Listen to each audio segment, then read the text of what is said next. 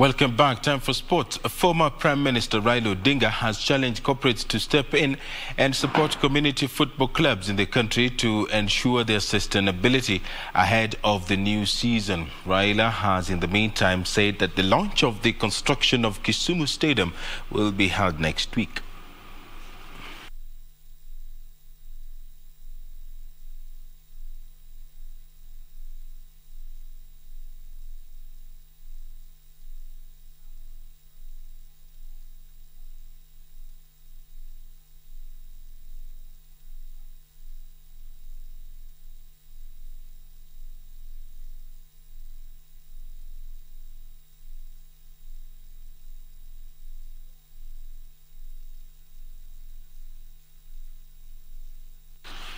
And Neymar moved second behind Pele in Brazil's all-time leading scorer list by scoring a hat-trick in their 2022 World Cup qualifying win over Peru.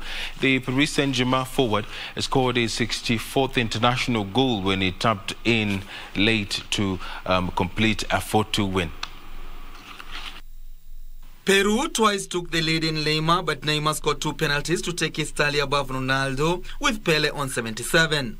Everton's Richarlison also scored, connecting a header from Liverpool's Roberto Firmino. Neymar has scored his goals in 104 international appearances, while Pele played 92 times for his country. Brazil and Argentina lead the group after winning both of their opening matches, while Paraguay, who beat Venezuela 1-0 on Tuesday, are third. The top 4 from the 10-team group qualified directly for Qatar, with the 5th-place side going into an inter-confederation playoff. Elsewhere, Algeria ended an impressive international break with a 2-2 draw against Mexico in The Hague on Tuesday, despite being a man down for much of the second half.